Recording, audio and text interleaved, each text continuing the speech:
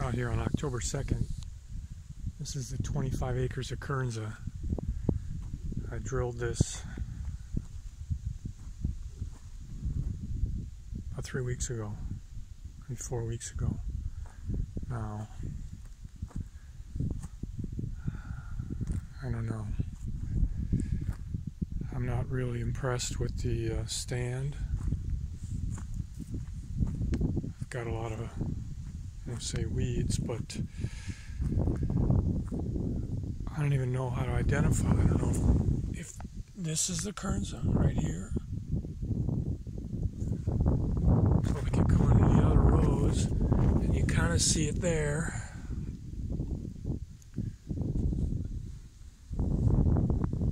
And then other rows, you get it like this.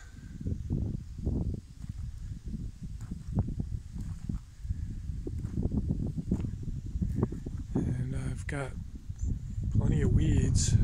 I just don't know if it was the clumping. And of course you see some residual peas, you know, here. Windy out here. I don't know if this video's I ended up crossing this field 2.5 times just to get the Kernza to all come out of the drill. Anyway, I wanted to come out and show this before it got too late in the season. I've been told a really poor stand